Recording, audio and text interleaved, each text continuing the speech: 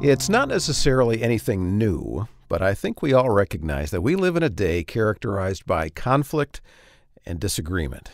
Like I said, it's not like it's never happened before, but how to vote, how to parent, how to respond in a pandemic, we can get pretty worked up about how we feel about certain issues. Well, for the next two Discover the Word podcasts, we're going to look at a passage of Scripture together that gives evidence to the fact that in the early church, followers of Christ struggled with conflict as well, taking different positions on how to express and live out their belief in Jesus. The Apostle Paul wrote letters to several of those churches, and one of his recurring themes was unity.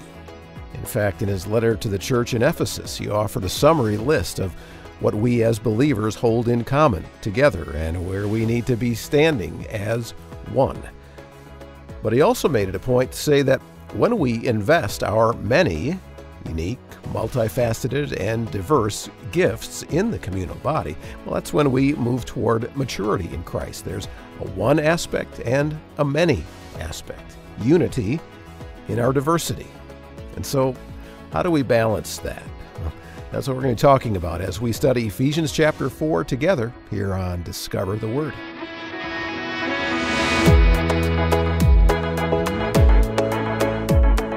And welcome to the start of another series of Bible study conversations on Discover the Word, the small group Bible study from Our Daily Bread Ministries. Around the table for this are Elisa Morgan, Bill Crowder, Daniel Ryan Day, and Rasul Berry. And it's Elisa who will be guiding us through this study. She's called One and Many, in which we'll be focusing on Ephesians chapter 4 and how our faith and our churches might be stronger if we followed Paul's advice today about unity and diversity. Glad you're part of the group for what I'm sure will prove to be a challenging study. Because as I said, it isn't new, but it is real for us today. This environment in which so many areas of life are marked by conflict and disagreement, where diversity is making unity difficult. And we need the concept of e pluribus unum. On the Great Seal of the United States, as well as on several of our coins, there is a slogan. Do you know what it is? E pluribus unum. Yeah, and what in the world is that? Out of many, one. There are 13 letters in the Latin E pluribus unum to represent the 13 colonies that made one country. And what's the significance? I mean, you said the 13 colonies, but why was that such a big deal? Well, gosh, they're coming out of just so much turmoil and pressure from England. If they were ever an opportunity to become more divisive or more frustrated with each other, would probably be in a situation like that. And so it's kind of a powerful challenge as well as an invitation, I think, to create something new out of something that was pretty stressful. I also think about the reality that we're always a nation of immigrants out of many places that the people were coming from. One nation, like having to reimagine how to be one society and one group of people out of the fact that they came from many different places. So, you've got all this diversity called to be one, but the very irony is that they had become separate in order to become one, separate from Britain to become one. It's a very powerful statement, and I want us to have that as the backdrop as we have these conversations. It's actually going to last over, several conversations.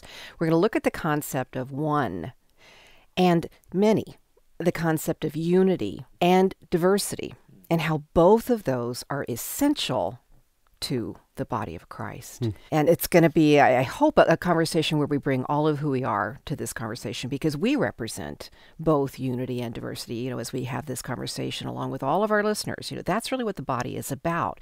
We're going to be focused in on just a chapter in the book of Ephesians, chapter 4, mainly, and some verses in there, where Paul is laying out the doctrine, really, of what we all need to agree on, and yet what we all need to uniquely bring to the body of Christ. So let's go to the setting.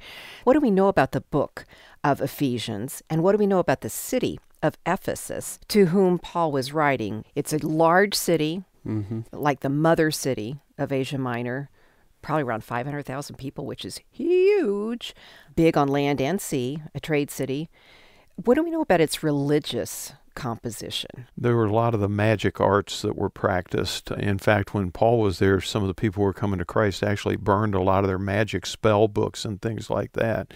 And it was a real threat to some of the temples and the idol worshipers that were proliferated throughout the town. Acts talks about that, Yeah. like Right. 18, 19 or so chapters there, if you want to go check out some background there. Yeah, I think about just how pivotal of a city Ephesus was for the early church. And one of the things that was very unique about it was its diversity. There were a significant group of Jewish people there. There were Gentiles. There were people from all over. It was kind of almost like this connection point between East and West. Yeah. And so it was really just a melting pot in a lot of ways of a lot of different cultures. Yeah, and trade coming in and out of the city Right. was a big characteristic of the city. Good. And you mentioned Jews, you mentioned Gentiles, but also some of the Greek worship, which you alluded to, Bill, that they viewed themselves as the guardians of the temple of Artemis, which was Diana and her image. A lot of worship of that. So you've got, like you said, Russell, a melting pot, all kinds of people coming together. Okay, the purpose of the whole letter from Paul's perspective is to set out the mission of the church, its essence, its identity, its role in reconciling these diverse populations into one group, especially Jewish Christians and Gentile Christians. And the theme of the book, and you can just check it out and look at it, like in verses 1 to 10 of chapter 2, and then on to verse 22 in chapter 2, you're going to see both a vertical reconciliation of God restoring humankind to its original intent, of being together, and then also a horizontal reconciliation of his people coming together. Whoa. That's the backdrop. Yeah, it's really interesting. This is one of Paul's prison letters, and another Paul's prison letters, Colossians, we believe was written about the same time and was probably carried by the same person to be delivered. I always heard it expressed this way, at least. In Ephesians, the primary theme is the church, the body of Christ, and Colossians, the primary theme is Christ, the head of the church. Yeah, and I think it definitely, from a pastoral standpoint, it is one of the most significant books as it relates to the church and how to think about who we are and coming together from different backgrounds, but under one head and being one body. And it really feels like the theme as well is how God is at work throughout the church, because even the way the book begins is all about the spiritual blessings that come from Christ, what the work is that God is doing in these people to bring them together. And so I have a feeling that as we go through this, we'll see that theme kind of play out as well. But it's very much, especially in chapter 2, right, from death to life, this idea that God is working and pulling together and transforming people and a community at the same time. What you just said, Daniel, is like a sigh of relief, because when we come to the topic of one and many, of unity and diversity, most of us tense up a little bit in the back of our neck and go, how are we going to make that happen? And I think what you just said is key to all of our conversations. It is God who's going to do this work in us and through us. Anybody here struggle with diversity and unity? That's, our whole world struggles with it. Our churches, our country, our states, our counties, our schools, and then our families. As we have these conversations, the first 5 conversations are going to be about this theme of unity, of one. And then we're going to turn the coin over, if you will, and look at the other side of it, of diversity, or many. But let's start out, and we're going to just read the first couple of verses of Ephesians chapter 4, verse 1. Okay? Russell, would you read it for us? I, therefore, a prisoner of the Lord, urge you to walk in a manner worthy of the calling to which you have been called. He's just leading us into it. What's the first thing you notice in verse 1? As a Prisoner. Okay. Paul is writing as a prisoner of The Lord. Yeah. Not of Rome. Not of Rome. Of the Lord. So he sees himself as belonging first and foremost completely to God. And that's what he sets out as his example. That's powerful. And then what he talks about is he's calling us to live in unity. The first thing he charges the Ephesians to do is to live what? Worthy, in the manner in which you've been called. And that strikes me because the exhortation, the command, suggests that it's possible to not. That there can be a gap between the calling and how you live your life. But the encouraging thing is that the command also hints that it's possible to. True. It's possible not to, but it's also possible to. Right. I think we're helped by understanding that worthy, that word has a concept of weightiness in it. I almost picture scales, and so put calling on one side of the scale and then living on the other side of the scale. And it's like Paul is saying, live in an equal way where your calling and the way you're living are in balance. It's consistent. And that makes sense to me. Then he goes on and he says, do it in terms of the hope to which you are called. And I thought, what does that mean? And I went back and looked at chapter 1, verses 18 to 19. Paul writes at the beginning of this letter, I pray that the eyes of your heart may be enlightened in order that you may know the hope to which he has called you, the riches of his glorious inheritance in his holy people. And he goes on in his incomparable power. What he's really talking about is living a life like Jesus lived. We talk about that all the time. But if we're going to be one, if we're going to be in unity, we're going to be consistent to who Jesus is and how we act in our conduct, right? I think that word worthy is really important to sit on for a minute, because oftentimes when we read this verse, I think there's like a pressure to earn it, right? Like lead a life worthy, like be worthy of the calling to which you have been called. But if it's true that the context we've talked about is God working in us and through us, then even the word calling, right, is an invitation. God inviting us up, right, to follow him. And so even in that, there's like a release of pressure as well. It's not work so hard to be worthy of the calling. It's more follow this invitation to follow God into this hope that he's offering. Yeah, I think the word worthy, I think you're right. It's good to sit with that for a minute, because in our context, most of the time when we hear the word worthy, it's being related to Jesus. Worthy is the Lamb. It's pronounced over him. And we hear, okay, you be worthy, and it's kind of like, wait a minute. Okay, I can't be him. Like you say, Elisa, I can grow to be more like him, but I can't be worthy in the way that the Lamb is worthy. And so the release of that pressure, I think, can come when we recognize that anything in our lives that in any way accurately reflects Jesus is because of the work of the Spirit in us. It's not because we're grinding our teeth and we've got our fists clenched and we're just slugging it out as hard as we can. No, it's the work of the Spirit in us that makes us like him. Yeah, in fact, if I just look back, there's that therefore in the beginning. So we're kind of catching Paul in the middle of a thought process. And the verses right before, he says, now to him who's able to do far more abundantly That's great. than all we ask or think, right, according to the power at work within us, to him be glory in the church. I therefore urge you to walk worthy. So the ability to live that out comes from the power of God within us, not from ourselves. And let's also remember his words in chapter 2. It's grace that saves you. It's a gift, lest any of us boast. And this is where we would return to that deep exhale that I said, yeah, Daniel, we want to hold on to that. This is kind of something I want us to do as one right here. Let's just take a deep exhale and know that it's not all up to us. This is a gift and a calling that we can embrace and then live a life worthy simply by receiving it. Yeah. That feels good.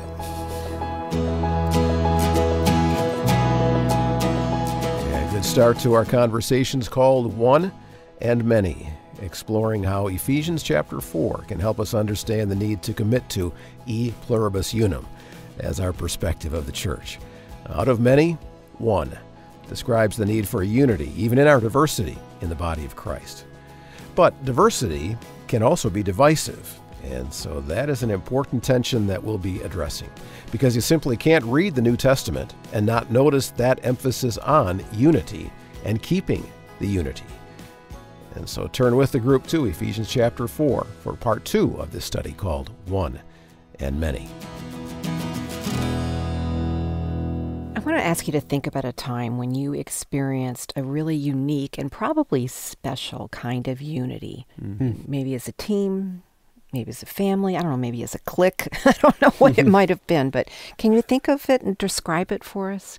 Yes, for better or for worse. I am from Philadelphia. And 2018, when the Eagles won the Super Bowl, I went from New York back down, make my pilgrimage home. And I remember the subways were free to get to the parade. And they were So you full. actually went. People were breaking out in the fight song. And just random strangers just hugging me, like Yeah. just you know what I mean? Yeah. Just so happy, and didn't matter where people were from or anything. It was just like a type of joy I had not seen before. What else? What other kind of a situation have you felt unity in? I think of an experience in college where there was a semester-long leadership program that I was a part of. Everybody was away from their home in this space, and so it was shared space, shared mission, shared training, and all that.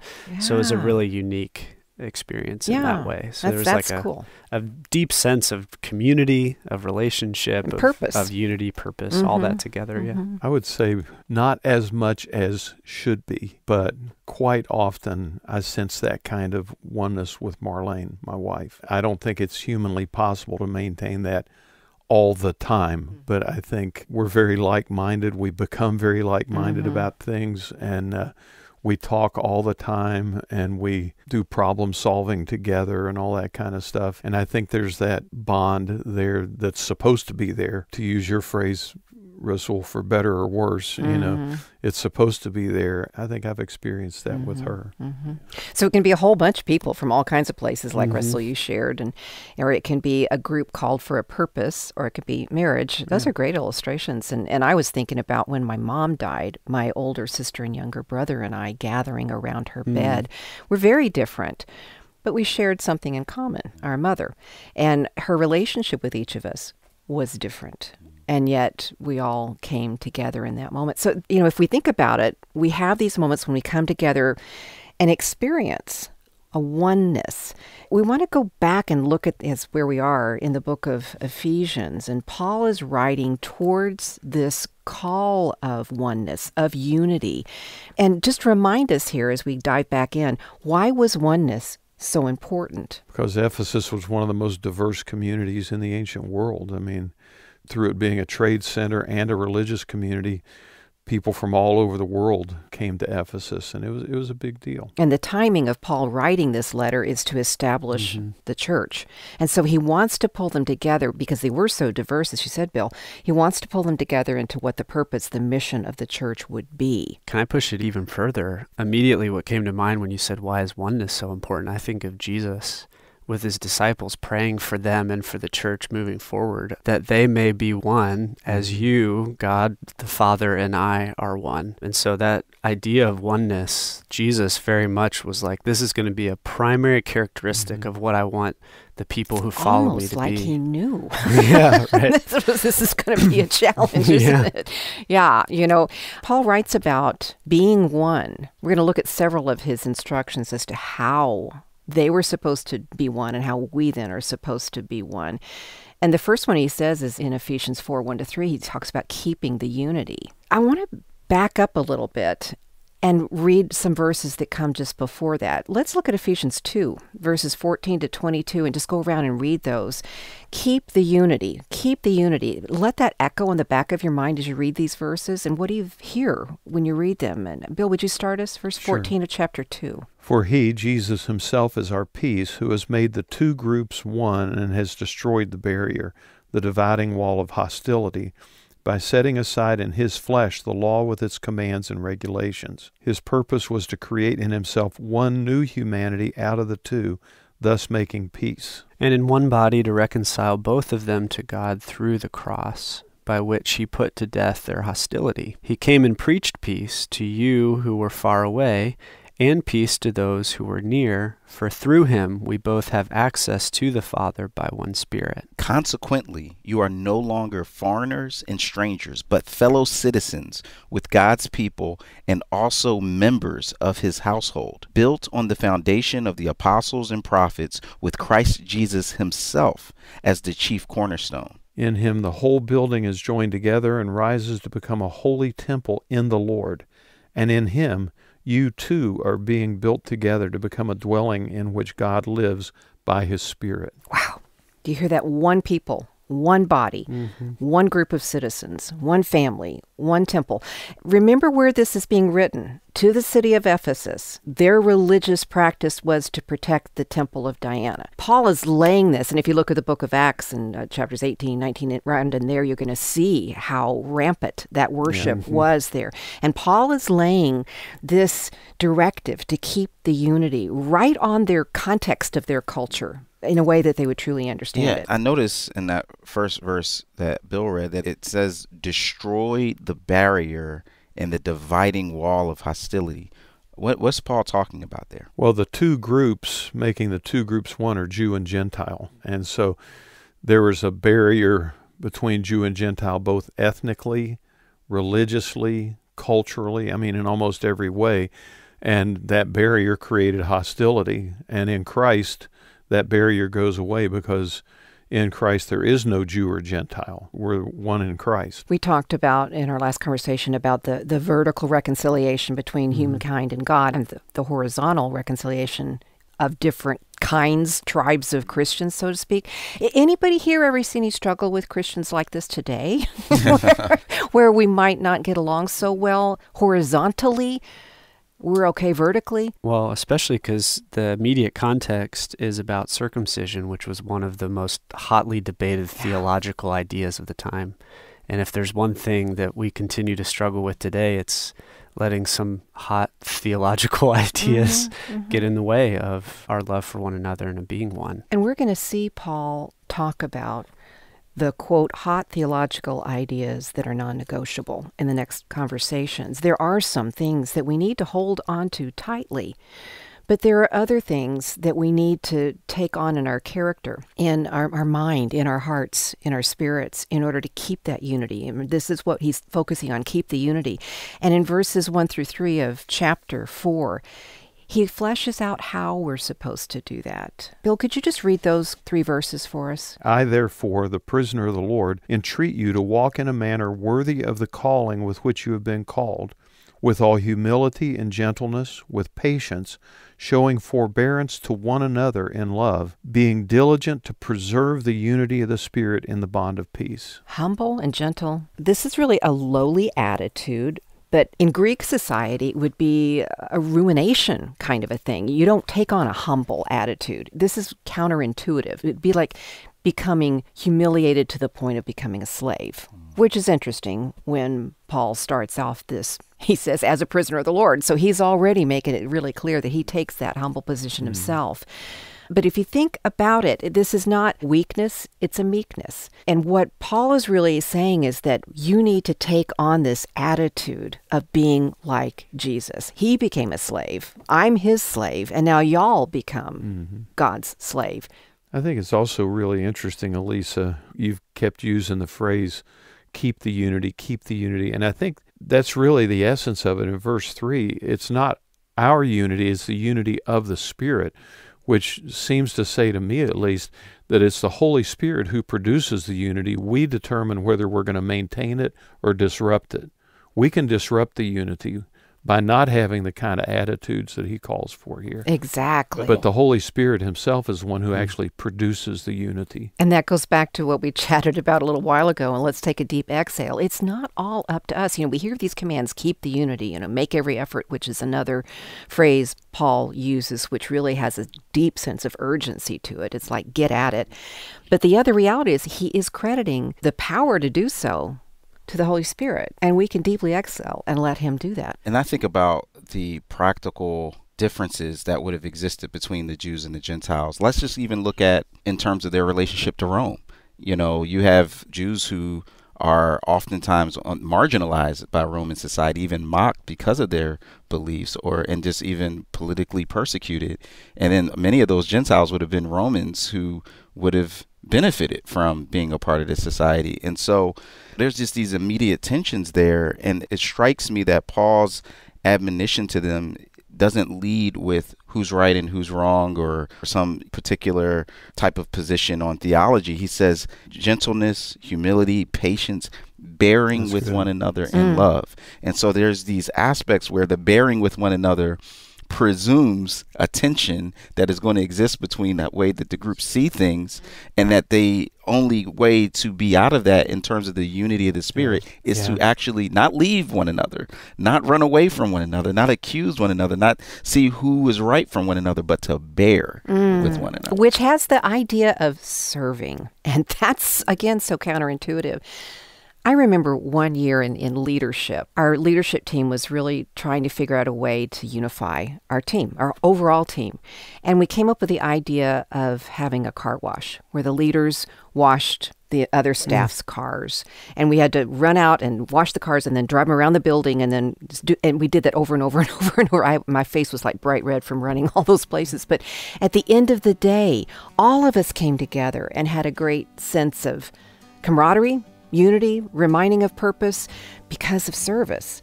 And I think that is some of what Paul is meaning here. Unity can come when we serve one another, when we're humble, when we sit low and embrace each other's needs. Yeah, that's a challenge we all need to hear, especially in today's divisive world where there are so many forces trying to pull us apart. Well, thanks for being part of the Discover the Word group. You've just heard the second part of our conversation in which we're exploring what it looks like when believers from diverse backgrounds come together as the united body of Christ, e pluribus unum, out of many, one. And so actually the next couple of segments of the podcast are going to be brought to you by the number 1. Sound like the educational kids show Sesame Street? Did you or your kids ever watch that show? They often said that they were sponsored by a number or a letter of the alphabet. And so I think it's going to be obvious why we say that this next part of our study, One and Many, is brought to you by the number 1. And we'll get to that after a quick timeout.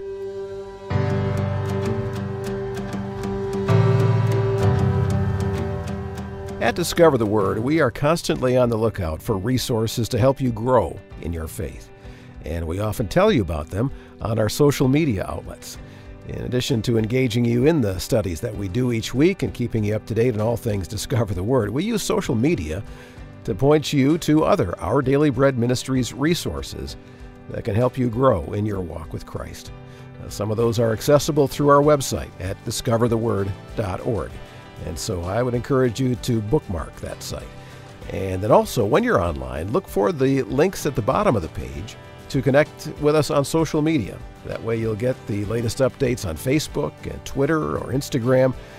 And those are key ways to keep informed on what's happening at Discover the Word. And now back to One and Many, brought to you by the number 1. In our last conversation, we were talking a lot about keeping the unity. And we kind of touched on this, but it's something that I'm still thinking about, and I just wanted to throw it out. I noticed that in chapter 2:14, it started with Jesus is our peace. Mm-hmm. But then 4:3 ended with maintaining the unity of the Spirit in the bond of peace. Mm-hmm, mm-hmm. And we've been talking about how Jesus empowers and invites us into this unity. And there's almost this sense in which we have to be at peace in order to be the kind of people who can be humble and gentle and patient and bear with one another. But even more than that, I think the word that jumped out to me was bond, right? There's like this strength to that word. I don't know how that strikes you all, but this bond of peace that regardless of what we're running into, we have this bond. Elise has several times used the vertical reconciliation and horizontal reconciliation, and you put those ideas together and it forms a cross, and the horizontal member of the cross doesn't have anything to hang on if the vertical member is not in place. So he is our peace. Mm-hmm. That's the vertical relationship. Mm-hmm.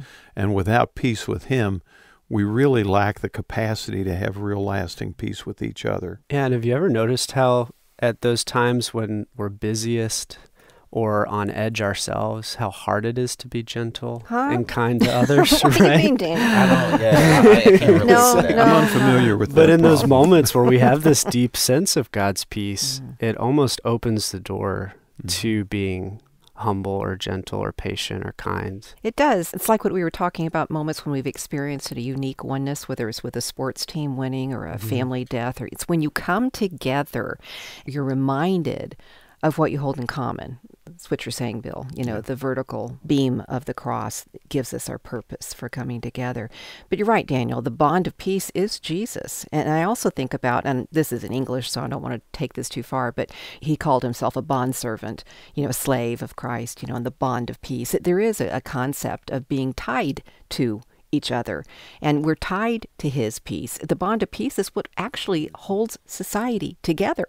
When we have peace, we move ahead as a nation or as a society or as a culture or as our world, looking at whatever's going on around us. So that's really helpful. And that's what we are talking about. And as we continue looking at how we're going to be one, keeping the unity as part of it, living a life worthy as part of it. And now in this conversation, we want to talk about this very interesting language that Paul uses. And he goes and talks about being one in body, spirit, and hope. And we're going to look in the next conversations of other elements of this oneness. But what's interesting to me is that in these next breakdowns, we're going to actually see Paul alluding to the three persons of the Trinity and what each one of them provides or represents in terms of our being one, as they are one. Now, the Trinity is a complex concept. You think? Yeah, tiny bit. Tiny bit. But it's three persons of God in one person. Okay. Anybody ever struggle with that? There's a certain amount of mystery in that because we are physical, tangible beings that live in a physical, tangible world. So one is one. We see one. We can't appropriate how three and one can be the same. It doesn't work for us because we live in a physical realm, whereas God dwells in a spiritual realm. And I think that might be one of the great discoveries that we get to have when we finally are in the Lord's presence, is to get a little bit of understanding of how that Trinity works. How that relationship works. Yeah. But then God complicated it even more by joining the physical realm in the person of Christ. Yeah. And we have these pictures that we glimpse of Christ later where he still has this physical body in Revelation or in other places. So he's like embodying the physical realm as well as the spiritual realm, three yet one. Yeah. And pretty much anytime we try to define it, we end up in places that the church throughout history has been like, "Ooh, yeah, you're going too far that way or too far that way." And somehow, though, it makes sense to me that it doesn't completely make sense to me. There's something about if I can fully wrap my head around who God is, the reality that if I am referencing in the revelation of a supreme being who is outside of time, what does that even look like and mean? That I ought to grapple with the details of how that all works. And yet at the same time, he's given us enough clarity and perspective to approach him with a sense of understanding that actually reflects back to us how we ought to live. And that's enough for me. Okay. And that's why theologians have often referred to God as the divine other, because whatever you imagine him to be, eventually he's other than that, because we can't totally fathom him. You're right. If we could totally fathom him, he wouldn't be the God that we actually need, or the God that he actually is. So I've alluded to the fact that Paul's going to give this series of one statements here, and we're going to look at just the first one of them here. Daniel, would you read verse 4? This is Ephesians 4, verse 4. There is one body and one spirit, just as you were called to the one hope of your calling. Okay, and he's going to go on through verse 6 with some more ones, but we're going to cover those next. So this first group of ones, actually Paul makes 7 statements of oneness in these verses here. So we thought 3 in one stuff. Now it's 7 in one. Now it's 7. And some historians, commentators have thought that this was coming from a creedal statement. Interesting. But what's really kind of surprising and not our norm is that he starts off with the Trinity. We're used to Father, Son, and Holy Spirit. But Paul starts off with the Spirit. Now, why would the Spirit be so important to establishing unity? And remember, who are the Ephesians? What kinds of divisions were they having? Yeah, almost every kind imaginable, actually. I've heard it said over the years that even though all 3 persons of the Trinity are always active in carrying out God's will, in the Old Testament, God the Father was the primary person of the Trinity at work on the earth. during the Gospels, obviously, Jesus, but after Pentecost, it's been the Holy Spirit. So perhaps maybe the reason the Holy Spirit comes first is because he is the one who's most intimately engaged with us now. And Jesus says, I'm not going to leave you as orphans. I will provide one who will go with you. And in a lot of ways, my little grandson's always going, but why can't we see Jesus? Yeah, right. But you can sense the Spirit. I mean, we really can't we?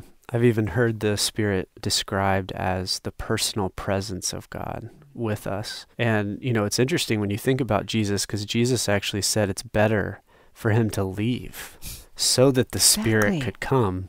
And I wonder if part of that is because of what we're talking about in these conversations, because in order to bear fruit of unity, of humility, of gentleness, of peace, of all those things we've talked about, we need that personal presence of God at work in us if we have any hope or chance of living this out. Yeah. Yeah, the Holy Spirit, in a sense, becomes ultimate common ground for us, like the Philadelphia celebration or the mom who's passing away.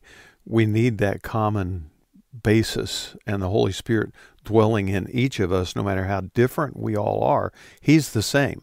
And that common ground gives us basis to have unity built on. Bill, you mentioned that we've tried to physically express the Godhead.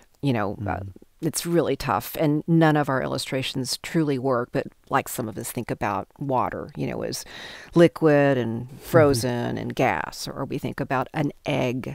So there's the yolk and the white and the shell. So we try to concretize the Godhead, the Trinity. And all of those are incomplete, but they give us a sense of how there can be three in one. I like the illustration my pastor, Robert Gelinas, uses. It's a concrete illustration as well, but it's built on relationship. And he uses the illustration, you've probably seen it, of the circle of friends. And what it is a clay sculpture with human bodies in a circle, holding hands and looking, all of them, towards the center. And his suggestion was, this is how the Godhead relates. Father, Son, and Holy Spirit, looking at each other, connecting with each other, conversing with each other, always together in relationship. And I think almost and this is an emotional thing, this is not a scriptural thing, but I almost imagine that the circle opening and the hands extending to you and to me and welcoming us to take that hand and come into that most intimate circle and commune. And then offering that hand to our sister, to our brother, to the one in our body and the one outside our body and the larger body of Christ, to the one who's still coming to the body of Christ. Is that what that relationship that the Spirit enables? He is the one who enables us to move towards unity in. And I would say, too, God is love. And so in order for God to be love, there has to be like this give and take of love. And so I think one of the beautiful pictures of the Trinity is the fact that God was able to be love, to have that as a characteristic before anybody else was created, that God would show love to. And then the very story of the Bible is this God who is love, who's showing love, Father, Son, and Spirit to one another, creates the world. And the very first picture we have of when everything was right in the world was God's love relationship with his creation and with us. And then how quickly things fell apart after that. But the whole story of the Bible is moving forward to when exactly what you described, there is that picture of love that we see where it's not just God, Father, Son, and Spirit loving each other, but it is this much bigger picture of people from every tribe, tongue, and nation who are a part of this love relationship with God. Yeah, and I do think back, and you referenced this earlier, Jesus, toward the end of his earthly ministry, when he's praying and he's talking to the disciples, giving them a sense of encouragement of how they can move on with the fact that he's leaving. And he says, I am going to leave you with a comforter. So even as I pray for this sense of unity and that they would be one, I'm giving you the access and to the one who can make you unified. And so I think that's part of the reason why Paul starts with the Spirit, because he's, echoing the same insight of Jesus, that the only way for us to, across our differences and across our, various points of reference and perspectives and sin, to come together is through the power, through the comfort, through the wisdom, through the self-sacrificing humility of the Spirit within us.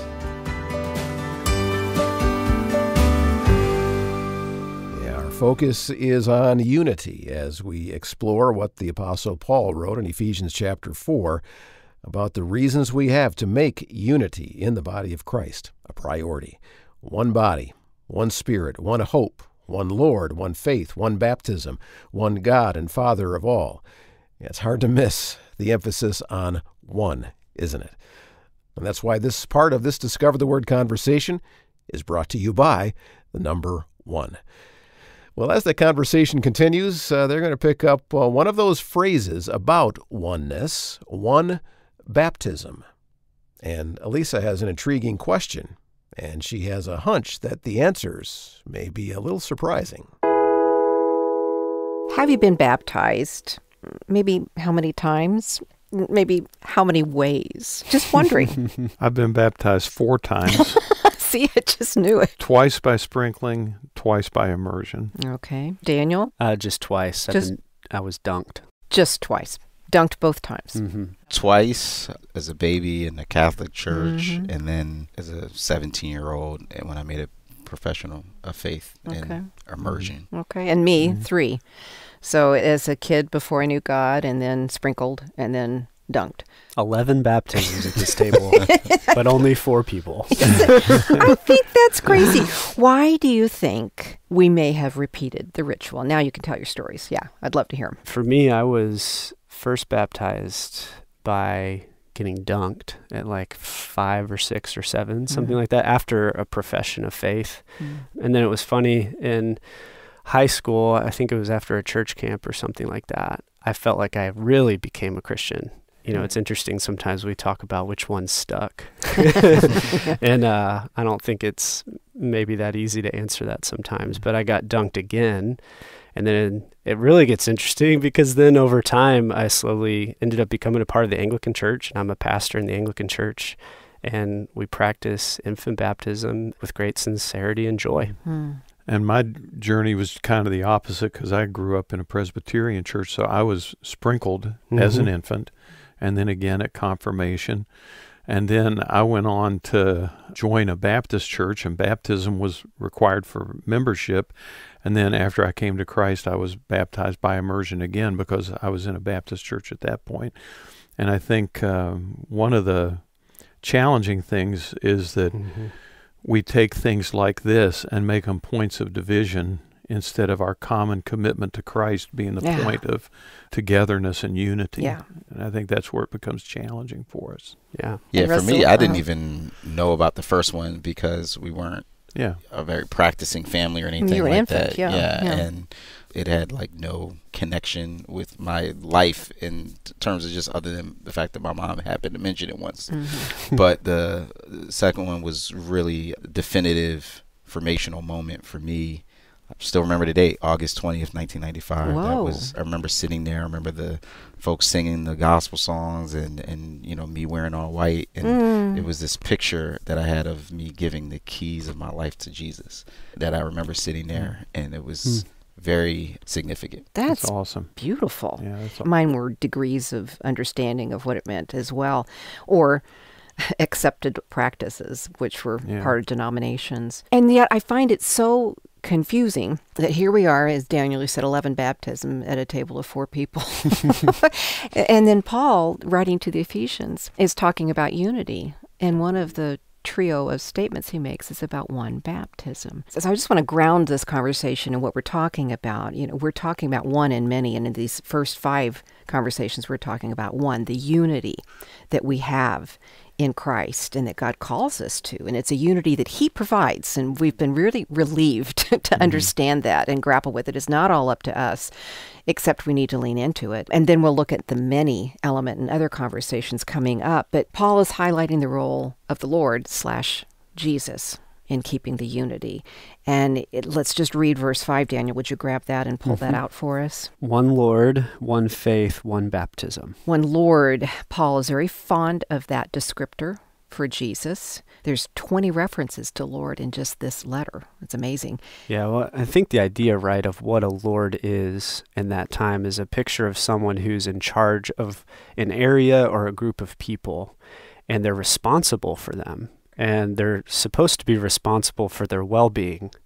But oftentimes, the pictures of lords we see throughout history, lowercase l lords, are people that usually abuse their power to build Lord it themselves over. up. Yeah. I wonder if maybe part of what Paul's doing, especially as he's in the midst of a culture that is very much about power lording it over others, is he's trying to hint at the fact that actually there's another Lord who is working for the well-being and the good of the world. Actually, maybe not another Lord, but one actual Lord. One actual The Lord. Lord. Yeah, the one Lord, yeah. I think that's really good, Daniel. And I think that when we think about our Lord, Jesus Christ, the Greek word kurios, translated Lord, it could mean something as simple as sir. You could be just showing somebody respect. Or it can be a position of great authority like you're talking about, Daniel. So it was a very versatile, kind of agile word that Paul theologizes in the person of Jesus and gives it higher meaning and higher value. And his emphasis is that there is one Yeah. Lord. There's not a separate Lord for the Gentile Christians and a separate Lord for the Jewish Christians. There's one Lord. So in this trio of ones, he's really talking about the person of Jesus and the Godhead. And then he talks about one faith. You know, there's one Lord, one faith. What do you think that means, one faith? Yeah, well, we often think of faith as like coming to a mental understanding of something. But I think in this context, what he's probably pointing to is a shared belief. Yeah. Yeah, he talks at one place about the faith once delivered. The faith is this kind of body of truth that represents what we believe about God. Yeah, if anybody's had a statement of faith for yourself that you've signed, or for an organization you serve with, or for a church you belong to, it's a kind of a condensation of the common basic tenets. Now, different bodies will add in different things.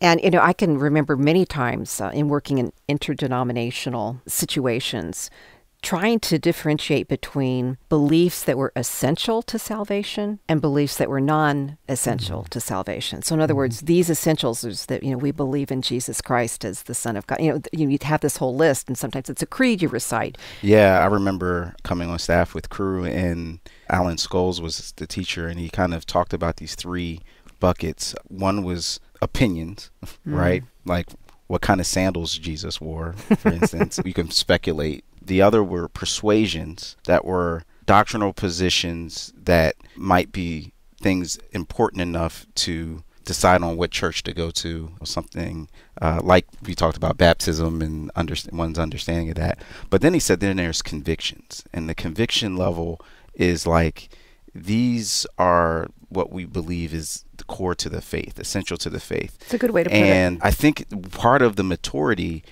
of Paul saying one faith, for us to have unity, we have to be able to know the difference. And oftentimes we get into trouble with trying to get unity when everyone tries to make the persuasions and opinions convictions. That's right. And so I think it's really helpful that Paul says one faith and kind of alludes to these core essentials. That's super. And then he goes to one baptism. Right. And we are actually talking about how conviction can become a part of baptism. That's why we've been baptized so many times here around our table.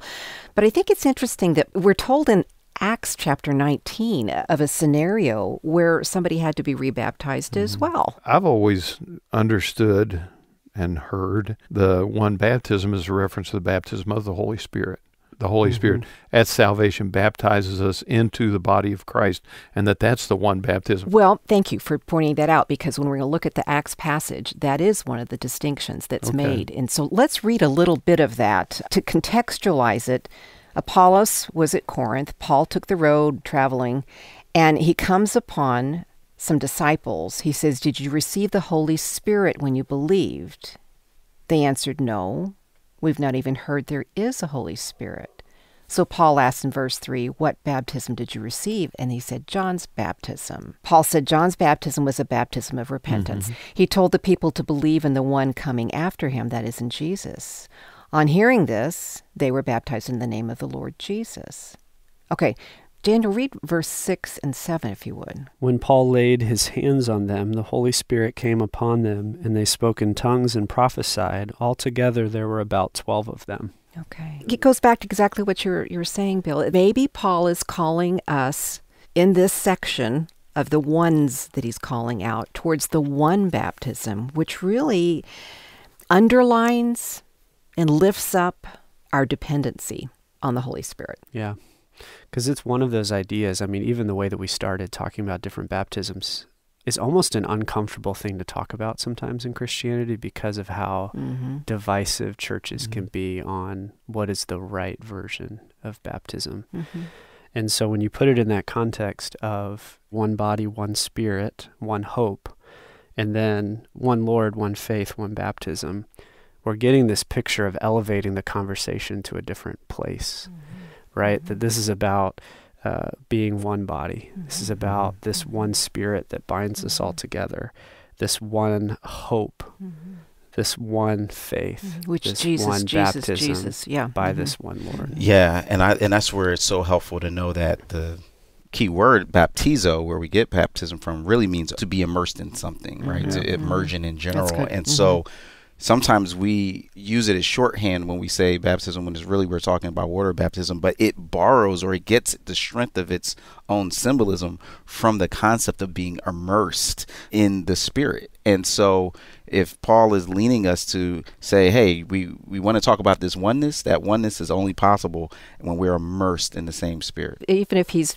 focused on the Spirit in the first verse that we looked at, and now he's focused on Jesus, and we're going to see in our next conversation, God. You can't separate the three. Right. They are interdependent, and they will express who they are as we look at each of them. A helpful conversation and a great reminder about what we all have in common, our shared commitment to Jesus Christ. Well, in this first half of our study of Ephesians chapter 4, called One and Many, we've been focusing on the one, unity part of this. And so they're going to wrap up part one by talking about something Christians believe that most religions throughout history have not. And that is the monotheistic idea of one God. That is a unifying belief that all Christians have. But even though that is a core belief for us, does that always translate into the way we live? Well, a challenging conversation about one God closes part one of this Discover the Word study about one and many. If you're sharing your faith with a people group in an undeveloped nation, what kinds of obstacles might you expect? One is we have a very, I think, clear definition of sin, which is we have a sin problem between us and God. And other cultures define sin very differently. I have a missionary friend who served with some tribal groups in the upper Amazon. And when he started talking to them about sin, and he started talking about morality and moral sin and immorality and things like that, that was so far off their radar, it was unbelievable. They said, no, that's not sin. Selfishness is sin. Gossiping is sin. And he was going for the ones that we would consider the big sins, you know. But to them, it was more the attitudinal things that they saw as the big problem. Okay, so they defined sin differently. So definition of our theological terms. Yeah. Okay. What other kinds of obstacles? I need to be honest. Even just the language of sharing my faith in an underdeveloped place, I'm uncomfortable with that because I'm thinking like, who am I to define what's underdeveloped or whatever to start? Yeah. And just how much abuse has That's been good. done throughout the history of the church with like, I'm taking my faith to this people group and they're going to receive it along with all the imperialism and colonialism that I'm bringing with me. And I'm struggling with this, but at the same time, with the awareness that like my uncle flew for Jungle Aviation Radio Service that worked with Wycliffe.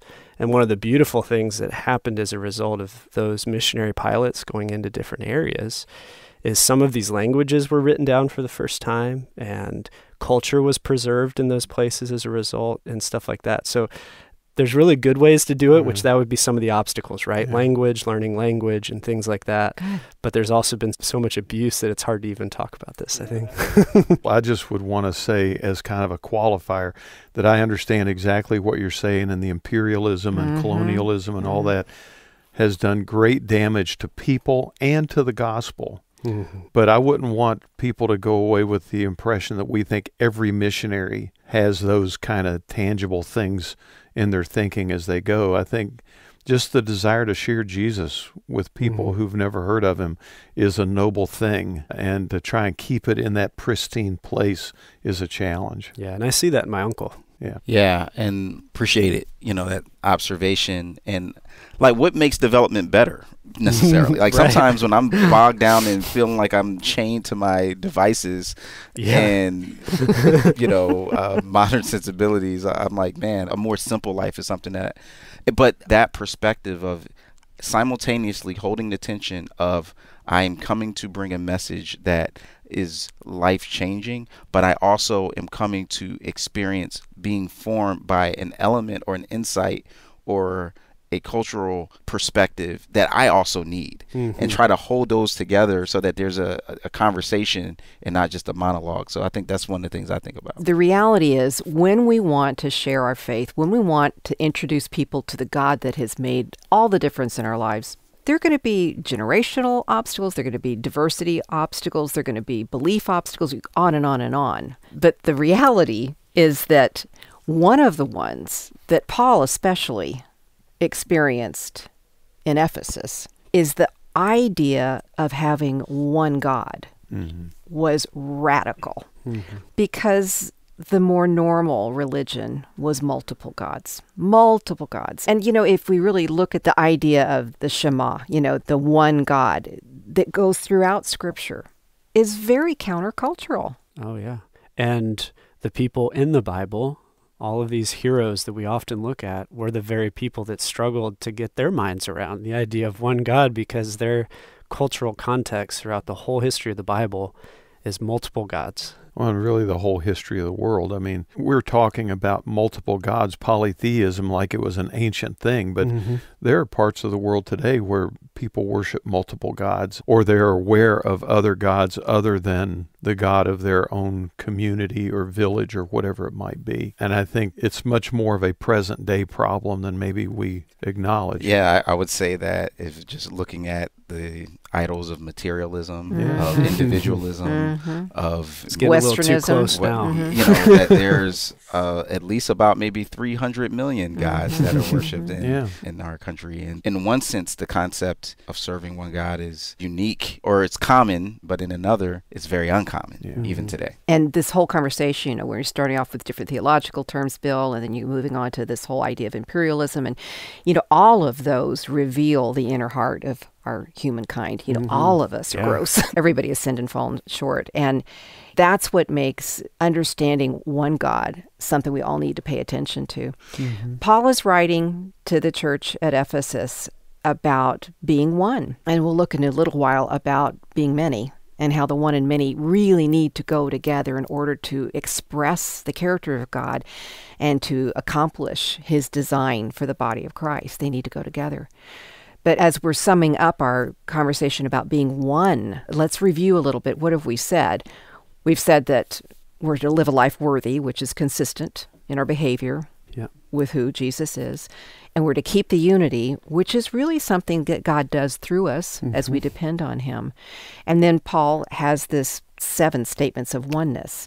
And we've talked about how that represents the 3 persons of the Godhead. He starts off with being one in spirit, and then one Lord. And now, today, we're looking at Ephesians 4, verse 6. Bill, would you read that for us? And just glancing at it, it's got the one and the many packed into this one verse. Yeah, it That's does.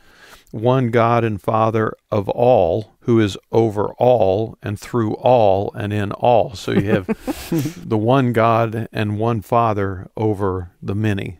And all. probably that all goes with the other. So just to kind of give us context here, let's go ahead and read verses 4 through 6 and hear that summation, Bill, because it's like a climax we've come to, isn't it? There is one body and one Spirit, just as you also were called in one hope of your calling, one Lord, one faith, one baptism, one God and Father of all, who is over all and through all and in all. Give us some information as to why Paul would uniquely talk to the Ephesians about this one God. And here we're talking about God the Father now. So he's hit on the Spirit, he's hit on Jesus the Lord, and now it's on God the Father.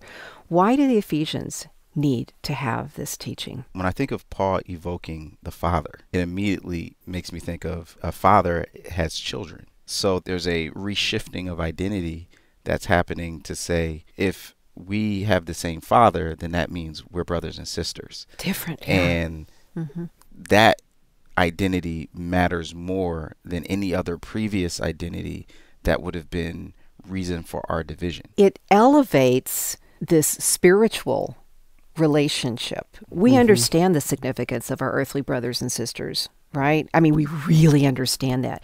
And when Paul's calling us to understand our relationship to our spiritual brothers and sisters, suddenly I look across the table at you and I go, oh, I need to love you differently. But, think about what was happening in Acts chapter 19. Yeah, see, that was where I was thinking. And I really love what Rasul said, but my mind went a different way. Yeah, go my with mind that. thought, he says, one God and Father, which is a masculine term, and they were the world center of worship of a goddess, Diana / Artemis. And that would have been a really severe recalibration for the Ephesians to move away from the thinkings of a goddess to God and Father. And it really would be helpful to even go read Acts 19, because this is where there's a riot because of them talking about Jesus. And Demetrius is a silversmith who makes silver shrines of Artemis, this goddess. And as a result of people being converted to following Jesus, they're not buying as many silver shrines anymore or worshiping them. And so as a result, there's a riot. The implications of the financial benefits of why people will cause you or encourage you toward idolatry. Again, in our context, materialism, consumerism, buy this and you'll experience your best life. Get this, go to this trip and you'll find true happiness. Contentment. That oftentimes there's this aspect of a certain sort of profit motive that hides behind this ideology of a greater good. And when I see Demetrius responding in that way, and then I go, man, there's nothing new under the sun. True. Paul is directing the Ephesians towards this oneness. There's one God, one God. And, if you want to keep the unity, if we want to be the character of God expressed physically on this planet in his body, the church, we're going to remember there is one God. And as you said, Rasul, there's nothing new under the sun. This message is as much for us as it was for them. There's one. We are to be one. We are to worship one. We are to belong to the one. We are to turn away from the others, recognize the one, give our lives to the one, serve the one. Jesus said you cannot serve both God and mammon, which is money or material wealth. But you could almost say you cannot serve God and fill in the blank with whatever is that thing that dominates your own personal thinking or my own personal thinking. And here's the gospel, the really good news. Who is that one God? A good and loving Father who wants what's best for his kids. Great way to wrap up this first part of our series called One and Many. Obviously, we've been focusing on the one, unity part of the equation as we've worked through Ephesians chapter 4 with emphasis on verses 1 through 6. And so, Elisa, where do we go next? We're in this great conversation, one and many, and we've spent 5 different conversations on the one, of how we build unity, who we are together, how we represent God consistently, and it's time to turn the page and look at the benefit of the many. We have been given different abilities, and that's the context of Ephesians as well. Remember that e pluribus unum. What did we say that meant, Bill? Out of many, one. Okay. And that was the slogan that could go on the body of Christ. Out of many, one, and then within one are still many. Yeah, and in part 2, we will pick up at Ephesians chapter 4 and verse 7 and see how Paul gives weight to the many diversity side of things. It also is an important part of how we think about the church and the body of Christ. And I hope to be at your spot at the table alongside Elisa Morgan, Bill Crowder, Daniel Ryan Day, and Rasul Berry. Well, Discover the Word is a small group Bible study from Our Daily Bread Ministries in Grand Rapids, Michigan, in which we invite you to walk with us through topics and passages that inform the way we read the Scriptures, challenge us as we live our lives as followers of Christ, and always point us to discover Jesus in the pages of the Bible. And Discover the Word is part of Our Daily Bread Ministries, where for the last 80-plus years, we've been telling the story of Jesus, thanks to the financial partnership of listeners and friends who share our mission, which is to make the life-changing story and wisdom of the Bible understandable and accessible to people all around the world. And so if you'd like to give a one-time gift or give a recurring monthly gift as a Discover the Word partner, click on the Donate button on our website at discovertheword.org. You can give safely and securely right there. Well, thanks for listening. I'm Brian Hettinga. Discover the Word is provided by Our Daily Bread Ministries.